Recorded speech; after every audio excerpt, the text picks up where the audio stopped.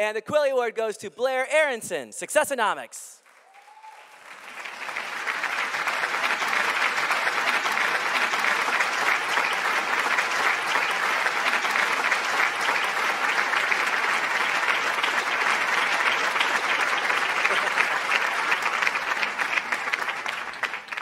I'm here with Blair Aaronson in Hollywood, California at the Golden Gala Awards. You've just stepped off stage with the Quilly Award.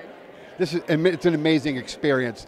I never thought, I've been in this industry for 29 years, and I never thought to achieve this, I got to be honest, a bit of validation in what I do.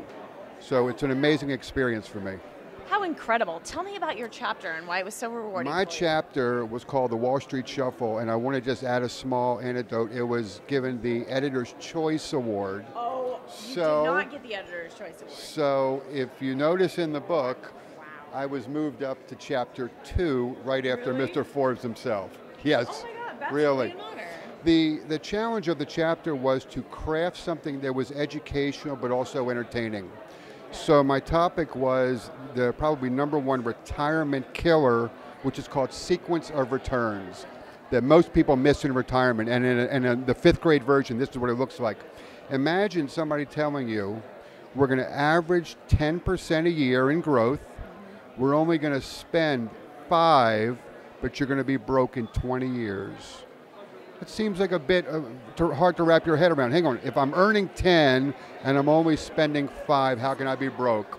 Right. That's the sequence of returns. It's the order of the returns. So to have the ability to educate the individual investor and change as many lives as this book will do is an amazing experience.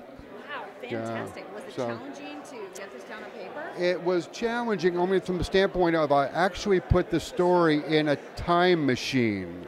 So I have the reader actually travel back in time to see how their beliefs would have impacted them.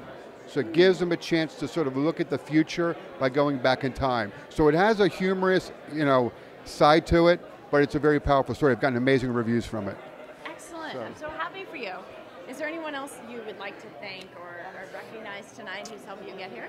I mean, I've met some amazing talent along the way. I mean, this group of writers, to be able to actually network and meet as I have in the last 3 days, as well as Mr. Forbes himself, is a pretty amazing experience.